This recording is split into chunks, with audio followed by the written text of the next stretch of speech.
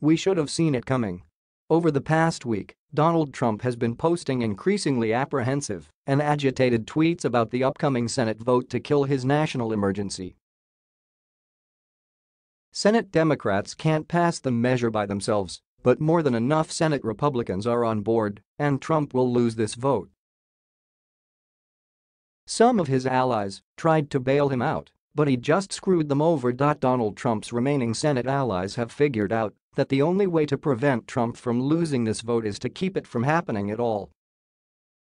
To that end, they floated legislation that would essentially let Trump keep this ridiculous national emergency intact unless the courts intervene, while limiting his ability to declare future national emergencies.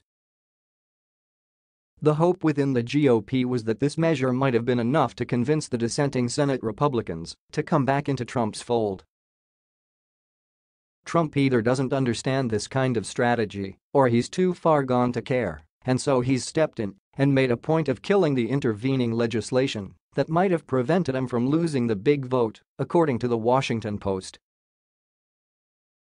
This means Trump is now actively sabotaging his own Senate allies because he wants absolute power or nothing. If anything, we expect this will prompt a lot more GOP senators to vote in favor of killing his current national emergency, perhaps even enough to override a veto. Donald Trump's presidency and freedom are now entirely dependent on convincing Republican senators not to go along with impeachment and removal. If 20 of them turn against him, out of 53, he'll be ousted from office, and then he'll be arrested by the SDNY. Trump just gave Republican senators every reason to lean toward kicking him out of office.